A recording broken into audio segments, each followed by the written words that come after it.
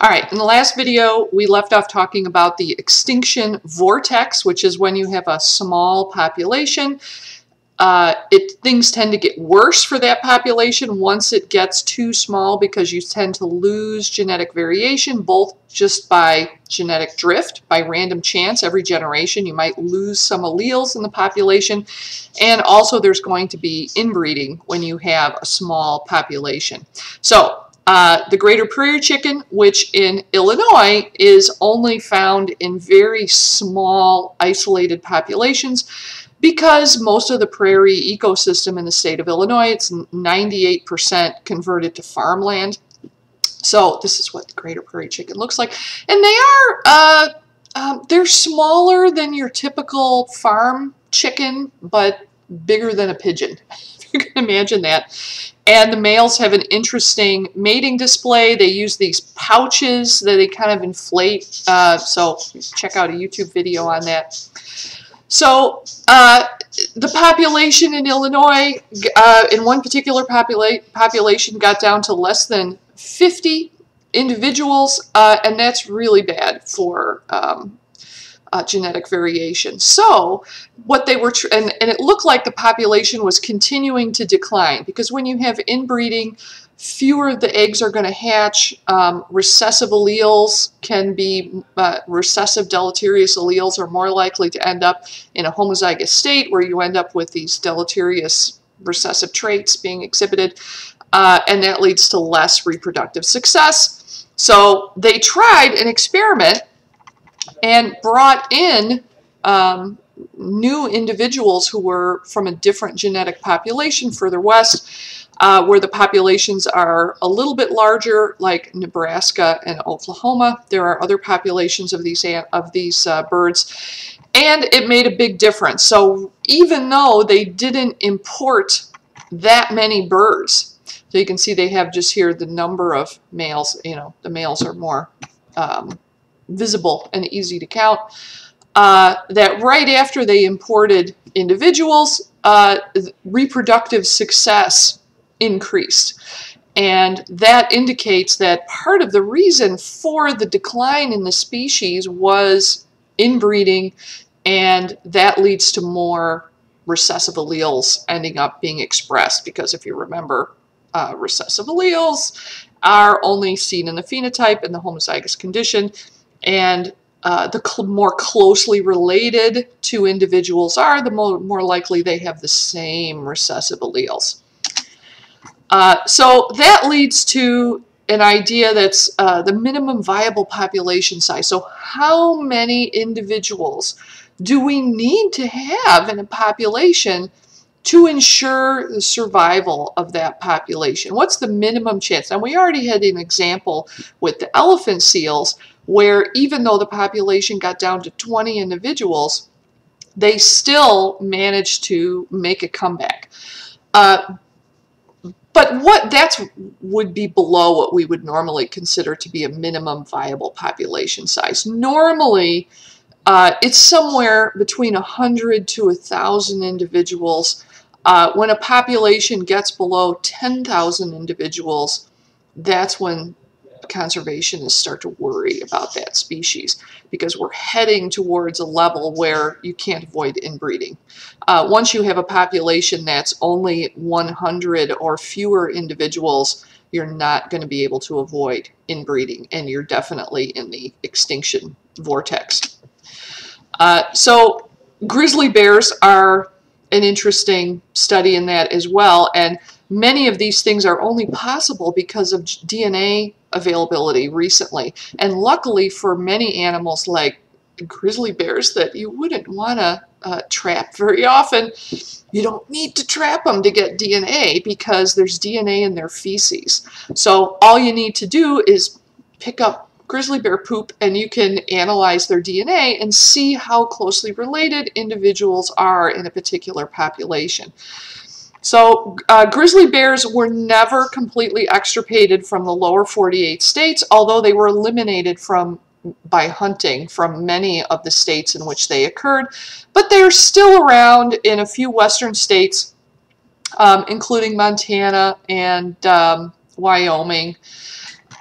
So where Yellowstone National Park is.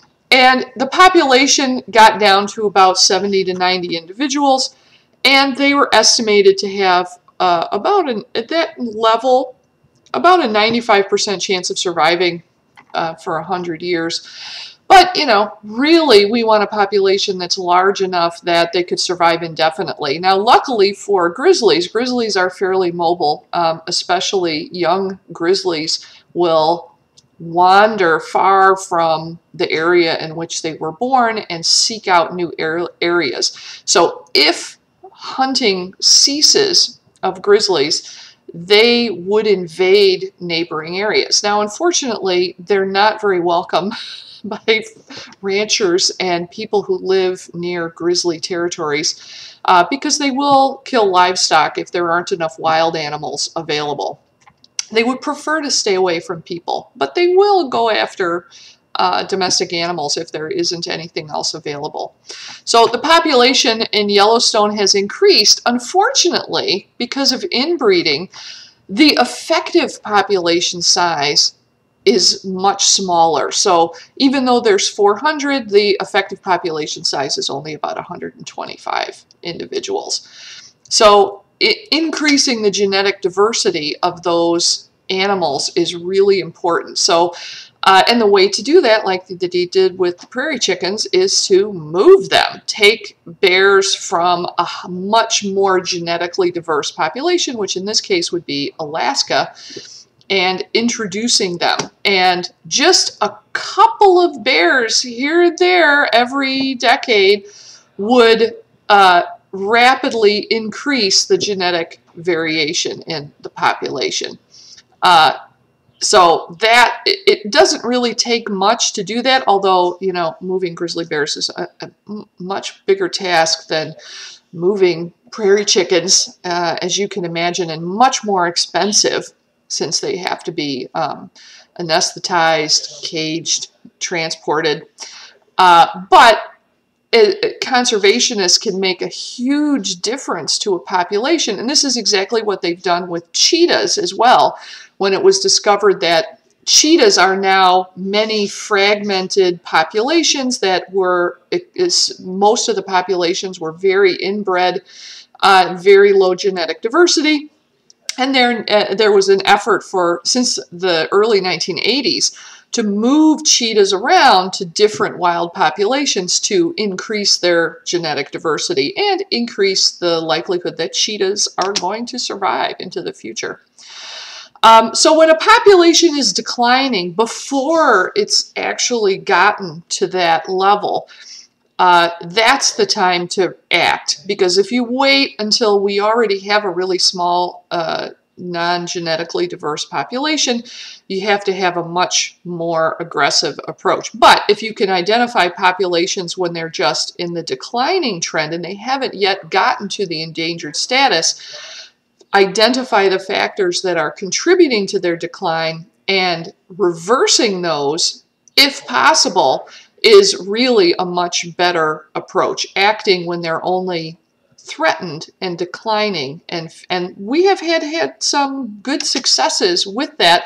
One success has been with bald eagles, and other raptors benefited from the same intervention. So bald eagles used to be extremely prevalent all over North America, all the way down to approximately where the Mexican border is. And they were hunted out from most of the lower 48 states. They were almost completely extirpated from the lower 48 states, not just because of hunting, but also because of a pesticide, DDT, which contributed to thinning eggshells and lower reproductive success of bald eagles. And they have made an enormous comeback. So they were declared, they were never endangered everywhere.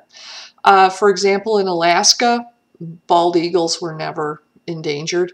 However, in the lower 48 states, they were locally endangered. So hunting them was outlawed. in the 1970s because of the Endangered Species Act when that was passed. One of the few things that Nixon did that was good. He actually passed a few laws or signed a few laws, environmental laws that were very good, like the Clean Air Act and the Endangered Species Act were both signed by Richard Nixon. And one of the things it did was ban DDT. DDT is a pesticide that's used mostly against mosquitoes, and it's not really needed. It wasn't. There are still countries that use DDT where malaria is endemic still, and it's extremely effective against mosquitoes. But it was banned here because it was making raptors' eggshells thinner, because of course they're at the top of the food chain. So DDT is a fat-soluble, persistent chemical that stays in the fat and accumulates. It bioaccumulates in predators. And the bald eagle has made a huge comeback. I never saw a bald eagle, a real live one, except in a zoo until I was in college, and which was in the 80s. And I remember very vividly the very first time I saw a wild bald eagle downstate Illinois when I was canoeing. And now they're all over the place, even in the Chicago area. I live fairly close to the Fox River, and there's quite a number of bald eagles along the Fox River. I used to have backyard chickens, and we even had a bald eagle take one of our chickens one year. They are enormous, by the way. They're much bigger than you think they are when you see them up close. So they've made an enormous comeback. So have other birds of prey, including owls and hawks, have benefited from the exact same law. So success story with that. So if you can identify factors that are causing the decline and reverse those, that makes a big difference. So sustaining biodiversity also depends on preserving the entire ecosystem. So for bald eagles, luckily, their food source wasn't really the problem. That the entire ecosystem wasn't really the problem for bald eagles. But for other cases, like for the ivory-billed woodpecker, they lost their ecosystem, and there wasn't any way to save them without saving the whole ecosystem. And that's generally can be true. So one of the problems now is that wild areas are becoming more and more fragmented. And one of the problems with that is, for example, like with an old growth forest, the edges of the forest, where the edges are along highways or are cleared for homes or whatever, that edge is a different ecosystem. It gets more sunlight because you don't have the dense tree canopy. There are plants that can live along that edge that can't live in the denser part of the forest, and organisms that depend on that dense old growth forest are the ones that lose out the most when you have fragmentation, because the edge of the forest or the edge of the tall grass prairie or whatever ecosystem we're talking about is not the same. It has different characteristics. And that's was studied experimentally with logging in the Amazon River Basin. Species were studied, and the smaller the fragment of forest that was left, the lower the biodiversity in those fragments, even though initially, before the surrounding areas were logged, each of those forest fragments was equally diverse. But once you turn them into forest fragments, because there's so much edge that's different, it gets more sunlight, has different species around the edge, and the rare species will just be lost by chance. They will become very small populations and then be lost ultimately. So having a bunch of small fragments of wild areas isn't always a good idea. And so connecting these dispersed patches can be really helpful. And sometimes these are called corridors, or ways that connect these fragments, especially for animals moving and crossing highways or crossing subdivisions. having a wild corridor that connects all of these areas can keep animals from encountering humans, can keep animals from being hit by cars, can allow immigration and emigration from different populations so that we don't have isolated, fragmented populations that then become inbred and lose genetic diversity. So there's a lot of uses for these, and in some cases, these bridges have been built to facilitate. Sometimes they go under the road as well, depending on what's around. But providing a way for animals to cross roads and cross other and large human-occupied areas, like providing almost like a park, a long, skinny park that goes down the middle of subdivisions and urban areas to allow animals to move, is a good thing.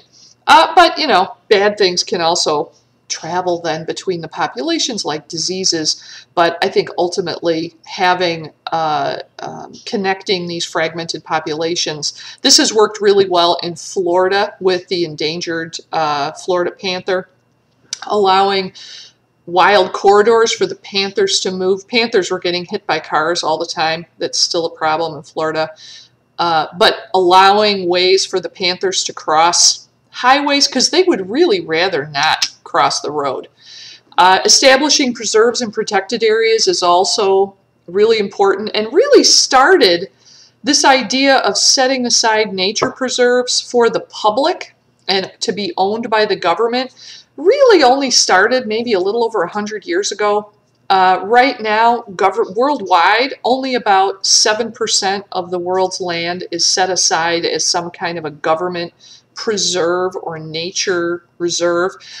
And how small they are can make a difference. And again, we have the same problem of we're having small protected areas with isolated, fragmented populations that may not have immigration or emigration to other populations to increase their genetic diversity. And what is our goal for these nature preserves? And usually it's that we want to keep some wild areas untouched and not manage them too much. So there has been an effort in the last 30 years to identify biodiversity hotspots, places in the world that have large numbers of really unique species. So an endemic species, see that word endemic. So an endemic species is a species found nowhere else in the world. Like this image here, this is from California. These are, there's several species, well, I think 2 species of giant redwoods, and they're found nowhere else in the world. So those would be endemic to Western North America, and I think they're only in the United States. I don't think there are any outside of the United States, like in Canada or Mexico. So that's what a biodiversity hotspot is. So we want to make sure that if there's a biodiversity hotspot, that some of it is being set aside in a reserve. So here's some of the areas that have been identified. The purple areas have been identified as terrestrial hotspots, so land, and the little triangles are where there are marine hotspots. And you can see that these are that most of them are fairly close to the equator, as we would sort of expect, because warmer and wetter leads to higher species diversity just in general. So we would expect warmer, wetter areas to tend to be biodiversity hotspots. And we can see that, you know, the only place in the United States is California and Hawaii. And maybe Puerto Rico, if that becomes a state in the next few years. So nature reserves or preserves, as it says assigned down here in Illinois, we call them nature preserves.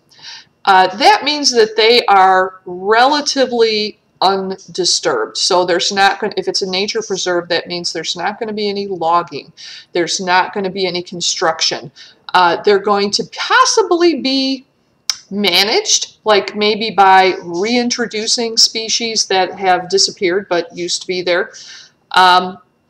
But they're basically considered to be a place where we can observe what nature is doing all by itself without human interference. And these are in many countries have taken advantage of this idea and really gone crazy with it. One of them is Costa Rica. Costa Rica has a policy that tourism, ecotourism, is a good source of money and really important, and they have become one of the best countries in the world in terms of preserving wild areas. And this just shows, oh, here's Costa Rica and Central America, and we can see here all of the dark green, those are nature preserves. And they really do a fantastic tourist business there. Tourism is their biggest industry. And many other countries are trying to figure out what they did to make all this money and how they can do it as well. There are marine reserves, and these are areas where you can't fish. Sometimes you can fish in a marine reserve if you're like scuba diving and you're spear fishing, but not commercial fishing. Commercial fishing would not be allowed. And this is to allow fish to reproduce. And this has been really successful.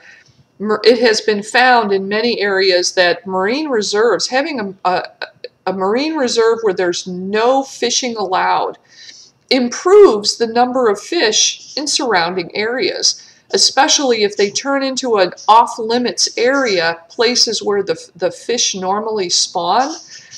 Then that means more fish for the fishermen. So this has been very successful in many places in the world. So this is the Keys, the Florida Keys down here, and there's a large marine sanctuary where no commercial fishing is allowed, although scuba divers can fish.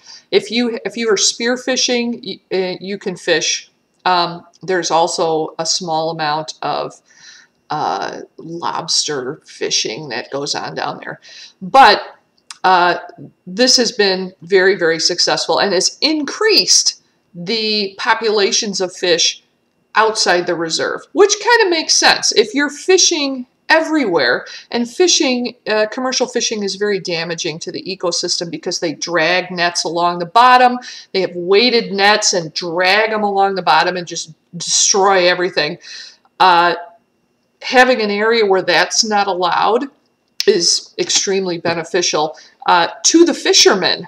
And that was initially a hard sell to the fishing industry, that if we don't let you fish in the best fishing spots, you'll actually benefit from that. But it has turned out they believe in that now. That's been proven over and over in different places in the world that creating these reserves is very beneficial.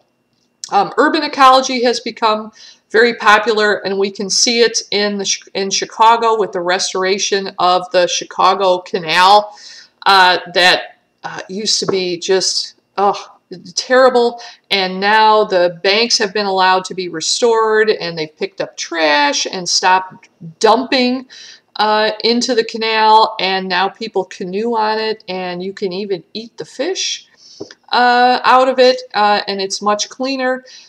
So people have realized that you can't use these open waterways as open sewers or garbage dumps, that ultimately harms everyone. And it's much better to try to maintain them as clean and nice as possible, that provides recreation for the people in the city, if nothing else. So some of the ways that human actions are damaging the environment. One is nutrient enrichment. So as we'll talk more about when we get to plants, certain nutrients like nitrogen and phosphorus and iron are limiting on growth in ocean and marine ecosystems. And when you have runoff from agriculture, from fertilizer, you can create problems with that. Accumulation of toxins, this one is something, we've been talking about for 100 years. Many industries have toxic runoff that is strictly regulated in most places in the United States now, because of learning that lesson the hard way. because of industry causing all kinds of damage to the environment. Climate change, we already talked about, and we'll talk a little bit about ozone depletion, which is something that we're less concerned about now than we were 20 years ago. So nutrient enrichment. Farming puts extra nutrients into the soil. All farmers use fertilizer. Even organic farmers are using fertilizer. Because if you're growing crops in the same land year after year after year, the soil becomes depleted. You have to add something to it. You have to add nutrients to the soil, or you're not going to be able to grow the same crops year after year. So especially nitrogen and phosphorus get added. So what happens is nutrients run off, and Louisiana, a large part of Louisiana here is the Mississippi River Delta. So the Mississippi River comes down here and empties into the Gulf of Mexico. And what happens is when you have excess nutrients, you get phytoplankton blooms. So algae whose growth is normally limited by the lack of nutrients in the water, all this agricultural runoff has extra nutrients in it, so you get a big algal bloom. The algae dies and it sinks to the bottom, and bacteria that use oxygen break down all of the phytoplankton and decompose them, but in the process use up oxygen. And then that leads to dead zones. And this is a big problem in the Gulf of Mexico. There are dead zones where no fish can survive because of this agricultural runoff, leading to an oxygen depletion because of all of the bacteria decomposing all of the dead algae that bloom because of that.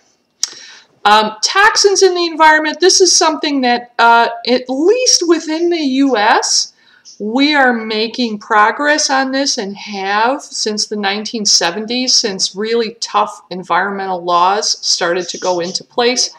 But there's constant pushback from corporations to want to loosen up these laws because they cost them money. But really, going back to the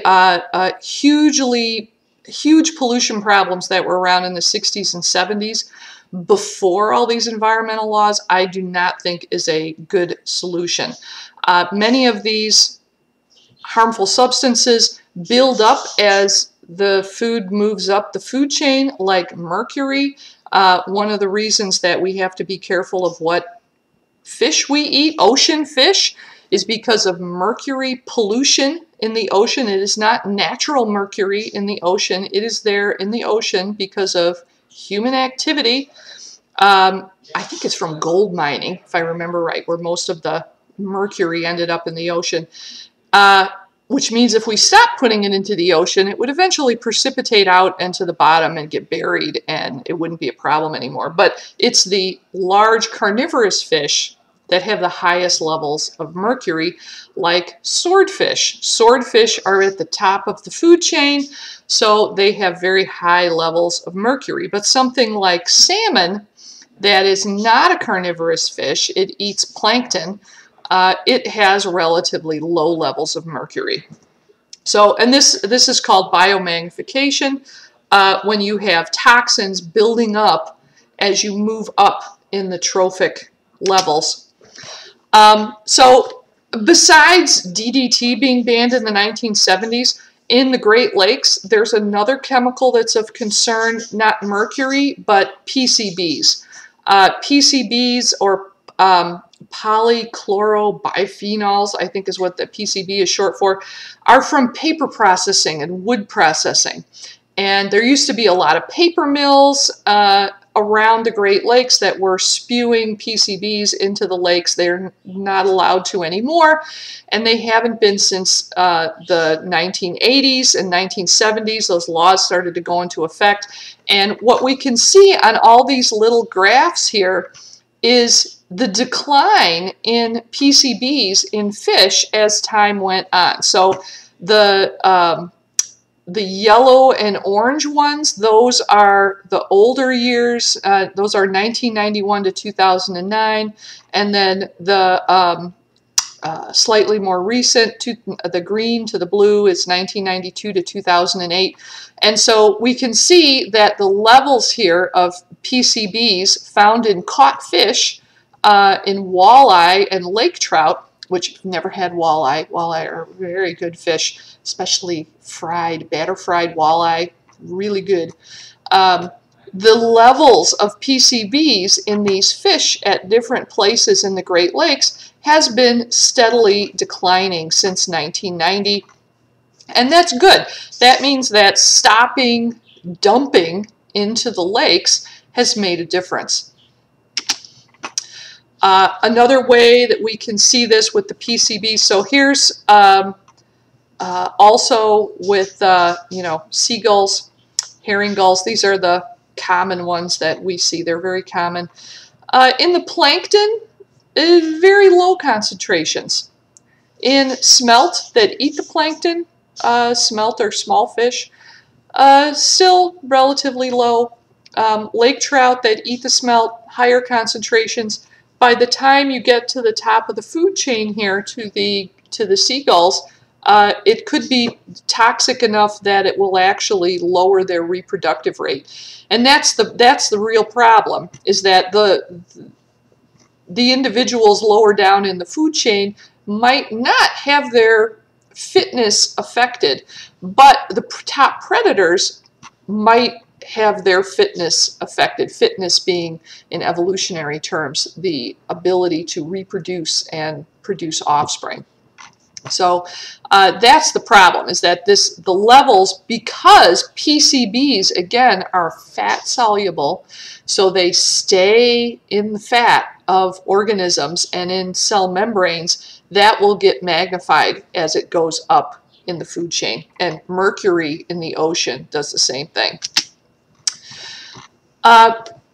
We talked a bit about global warming already, and the evidence that global warming is being caused by human activity. We already have measurable ways that global warming is affecting various populations. And one of the things that conservationists are trying to do now is estimate how many species might go extinct in the next 100 years if global warming continues. Because we can already see species going extinct because of the changing climate. So organisms that are temperature sensitive, if they can't tolerate summer temperatures above a certain level, if it warms up just a little bit, those populations will start to decline. The ecosystems that are being affected the most are the coldest ecosystems. So near the equator, there's barely any detectable warming at all. The further away you go from the equator, and the closer you get to the North and the South Pole, the more rapid the changes are, and the more the increase in warming is detectable. So tundra is warming the most out of any of those biomes that we talked about. Tundra, remember, is characterized by permafrost. There's no trees because it's too cold. And if you start to melt permafrost, that's going to become a source of methane and carbon dioxide, which are both global warming gases. So tundra is generally a carbon dioxide sink because of the low rate of decomposition. Remember that the rate of decomposition is related to both temperature and rainfall, or the amount of moisture. If it's really dry, the rate of decomposition is slow. If it's really cold, the rate of decomposition is very slow. And that means that if things don't decompose, that means the carbon stays in there like a peat bog. The plants die and they just pile up. They don't decompose. That carbon stays. So once you start to warm up the tundra and the permafrost melts, what that means is decomposition is going to happen. And when things decompose, carbon dioxide is released. There's also all that frozen permafrost, there's trapped methane, which is also a product of decomposition. That's going to be released into the atmosphere. So some places some ecosystems like tundra and like northern Canada, is estimated that the average temperature might increase by as much as 6 degrees Celsius, even though the average worldwide might only increase by 1.5 degrees Celsius. So that's going to make an enormous difference to those ecosystems. And an example, here's an animal which a lot of people think is a rodent, the pikas. They kind of look like rodents. They have a weird little squeaky, shouty kind of a call. But they're actually more closely related to hares and rabbits. But they're cold weather specialists. They hibernate in the winter. They have they're adapted to the very short summers in the near Arctic regions. And they are, however, very temperature sensitive. They cannot tolerate high summer temperatures. They don't cool off very easily. They don't pant or have any other way to cool off in hot weather. And when if it's too hot, they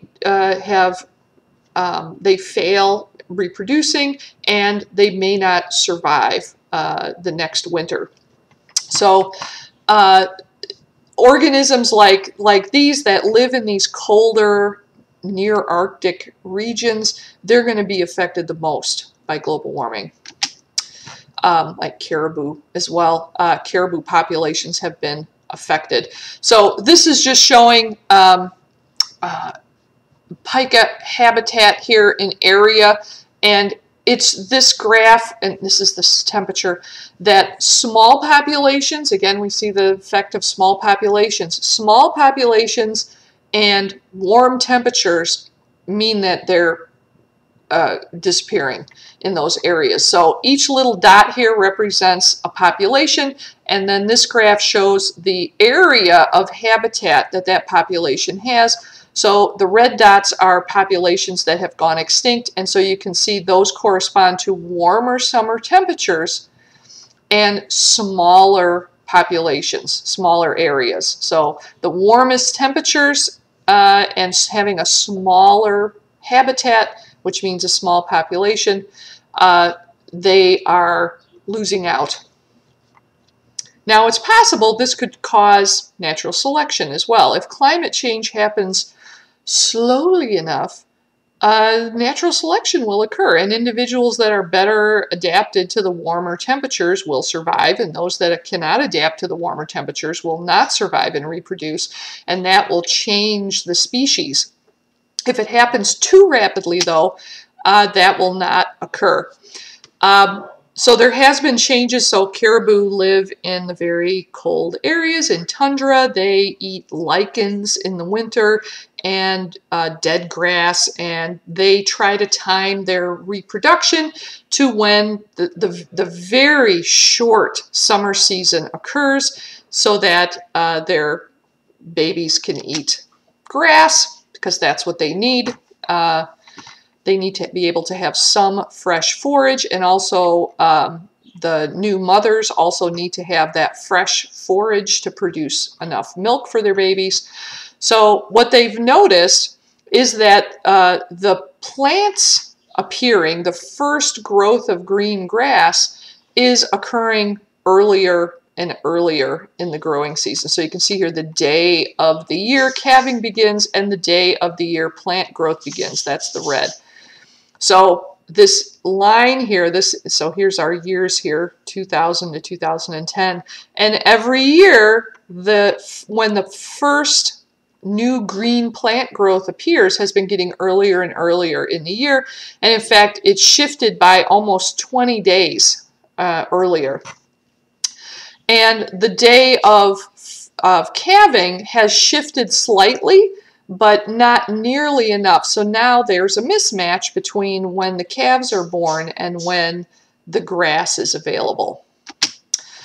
And eventually the caribou may adapt, but by natural selection, which means individual caribou are not going to adapt, but some will survive and some will not. So sometimes some species are very mobile and will move as a result of changing temperatures.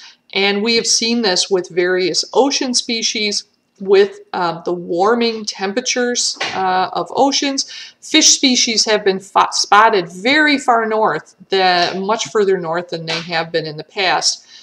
Warm water species have been found much further north. And even something like a sea urchin can move into new areas as the temperature changes. So sea urchins have expanded their range. They don't do very well in really cold water. But if the water warms up a little bit, sea urchins can take over new areas. And if there are no sea urchin predators yet, the sea urchins will just eat everything in sight. So here we have a study that was done looking at sea urchins and how well they reproduce relative to the water temperature. So here's the water temperature on the x-axis and the probability of sea urchins reproducing. And you can see that they do have an ideal temperature. If it's too warm, 20 degrees Celsius would be pretty warm for a marine ecosystem. You can see that they have an ideal temperature. And so if an area is warming up, the sea urchins could move in and reproduce in an area where previously they had been kept out by the cold water temperature.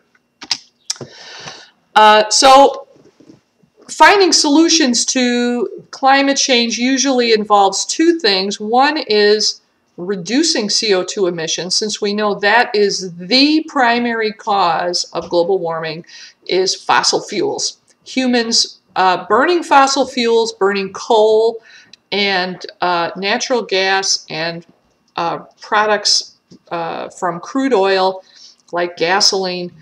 That is the primary reason. We've been doing that at a large scale for 300 years, and that is the primary cause. So reducing that should be our #1 priority. Trying to, after the fact, remove CO2 from the atmosphere, we don't have any good way to do that right now. That's a lot of hand waving at this point. People have a lot of ideas, but there isn't any good one just yet.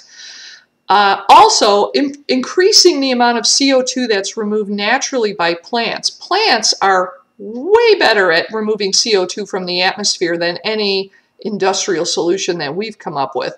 So planting more trees, and there are several projects around the world of replanting areas that were completely deforested in the last few hundred years in Europe. That's a fantastic idea. So if you personally want to do something for CO2 and reducing CO2 in the atmosphere, plant some trees. That's a great idea. Trees remove CO2 and keep it out of the atmosphere. Ozone is a completely different question. A lot of people conflate ozone and global warming, but it really has nothing to do with it. Ozone is not, it doesn't have anything to do with the greenhouse effect.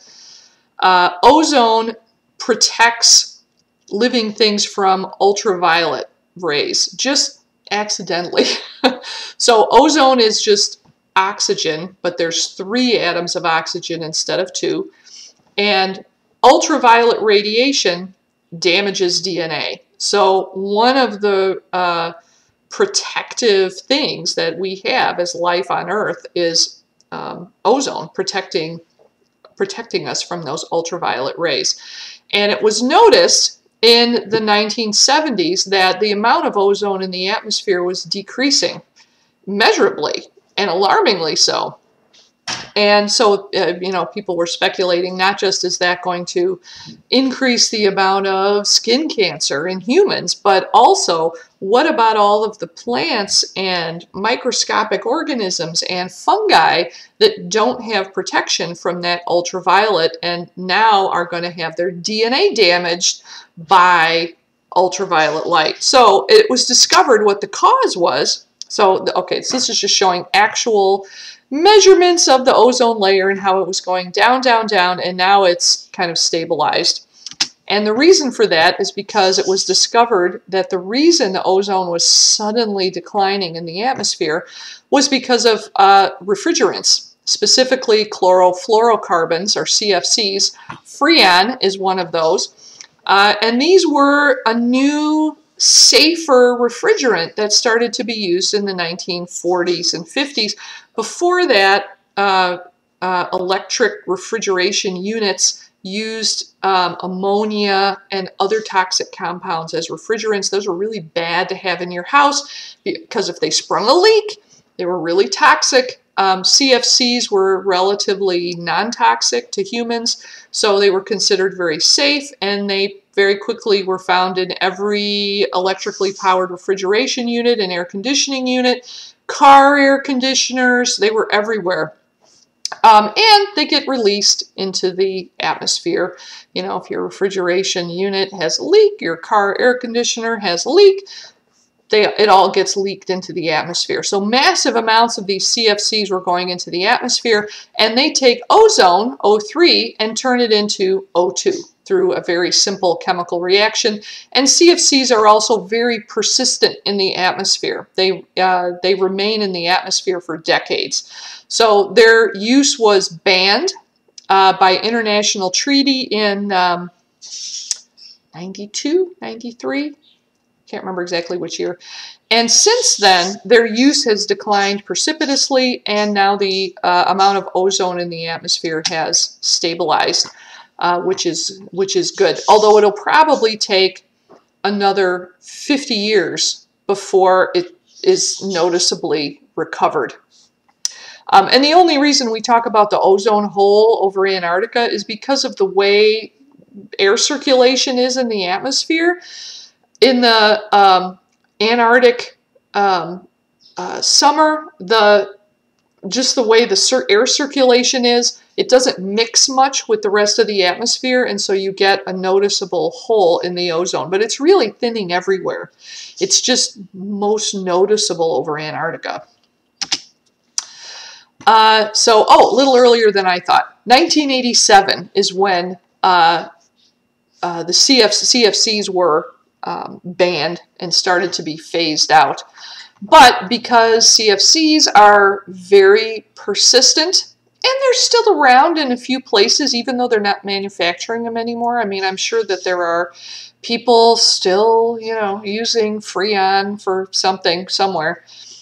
So it's gonna take a while for the ozone to noticeably start to increase again, but at least it's stopped decreasing, so nobody's really talking about it or worrying about it anymore. So what's going to happen in the future? The biggest thing, I think, is going to be educating people about what actually we're faced with conservation, and getting local people involved in conservation efforts in their area. We can't go in and impose conservation ideas on people living in whatever area we're interested in. The local people have to do it and have to be involved with that. And I think that's really where many of these international organizations that are interested in conservation are heading, because there are many benefits to the local people who live near these biodiverse areas. And if they knew what the benefits were, they would be right on board with preserving their own local heritage and biodiversity. Okay, next up, we will talk about plants.